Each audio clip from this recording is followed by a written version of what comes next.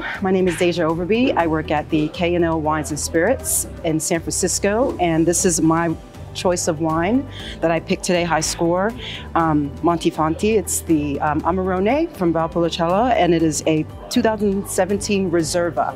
Usually these are wines that you want to hold on to for a fair amount of time. I love the packaging for cellaring.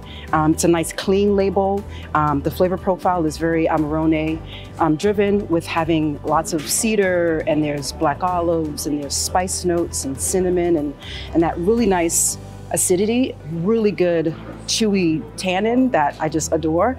And it's not terribly high in alcohol, but it is absolutely delicious. And I would say this is a keeper, something that you definitely want to age, hold on to, but have it with some really nice pungent cheeses or some stewed meats, and this could go really well.